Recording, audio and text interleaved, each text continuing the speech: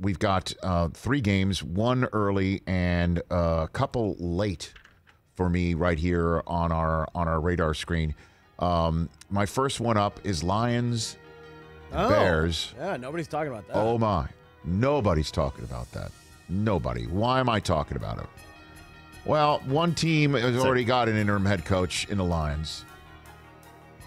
I'll tell you this, man. If Trubisky lays an egg against the Detroit Lions, who'd fire their coach and then come out with a win in Chicago, and Trubisky looks like garbage again, and that the fourth quarter in which the Packers defense basically said, we're stopping playing, we don't want to get anybody get hurt, and suddenly the Bears ran up and down the field like a track meet, and that is fugazi. That really isn't something you can build off of.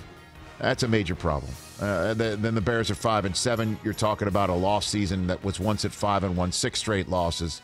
Foles is the backup. I mean, no answers anywhere around.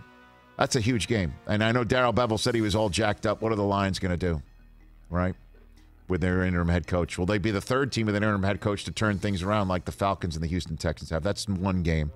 Nobody's talking about the Giants and the Seahawks, but Chris, if I had told you that there's going to be a Week 13 game on the docket between the leaders of the NFC West and the NFC East that no one would really be talking about. Man. But that is the case. The Giants are leading the NFC East. The Seahawks are leading the NFC West. Well, yeah. It's Colt McCoy. And I know, that this is fact, okay? These are facts. It's Colt McCoy taking the Giants with their first 3-game win streak in years into the Pacific Northwest to try and beat a Seahawks team that might be overlooking them. And after this, though, if the Seahawks do what we're expecting them to do, and we see that, the next up for the Seattle Seahawks are the New York Jets. And then the Washington football team before they finish up with 2 division opponents, the Rams and the 49ers. This could be the beginning of the Seahawks trying to make a run for the 1 seed. So keep an eye on all that. Those are 2 of the 3 games. And then my third game that nobody's talking about, who's talking about Rams and Cardinals? Seriously. I'm going to talk about it in a second. I know that, but the Rams are currently your 5 seed. Yeah. The Cardinals are currently your 7 seed. Cardinals have lost 3 of 4. They've lost their mojo. Larry Fitzgerald was just announced is not coming off the COVID-19 list. He will not be in this game. Jalen Ramsey will be squarely on DeAndre Hopkins, and is Kyler Murray just going to keep trying to throw it to him? He has to.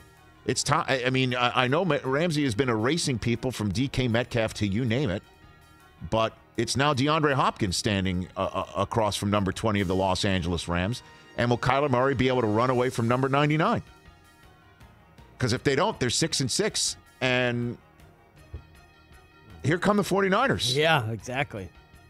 In that building next night against the Bills team. So keep an eye on all of that. And then on that Monday night, just kind of a bonus to keep your eye on. Will the 49ers do what I told their CEO, Jed York, to do? Because they are in Arizona as the home team with full control of the stadium, which was confirmed by Jed York. They should play every different version and angle of the Hail Murray the minute that the Bills come out to try and warm up. And just basically say, don't look at us. This is the Arizona Cardinals stadium. We just hit play on what was in there. We didn't realize it until about 2 minutes in that it was the worst play of your nightmares, pretty much, of the 2020 season.